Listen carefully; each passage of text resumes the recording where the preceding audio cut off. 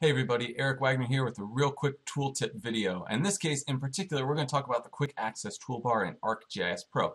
In the event you have particular tools or commands that you find yourself using over and over again, we can make those tools a lot easier to find. Let's go ahead and jump into ArcGIS Pro and take a look.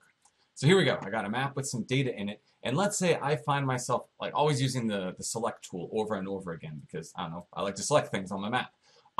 But if you're clicking through the different tabs, especially if maybe you're new to GIS and you don't exactly know where the tool is, you have to go digging for it. Well, here's what's nice about this. You can right-click on any of the tools up here from any of the tabs, and you can right-click on it and do Add to Quick Access Toolbar.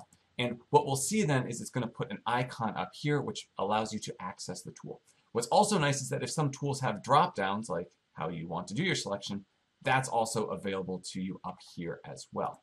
So quick little tooltip that I'm going to add in on top of this, I really like to have the clear selection features up here as well. It makes me know, A, that I have features being selected, as well as allows me then to clear the selection, especially if I'm doing any type of geoprocessing tools. This can be really nice. Also, I like to also put the Save Edits button up here as well. Really nice to know, allowing me to just simply keep track of whether I've done any editing recently or not.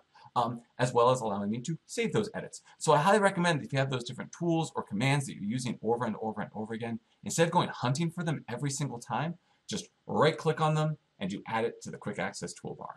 So anyways, real quick video for this week, and I hope it's helpful. As always, thanks for watching.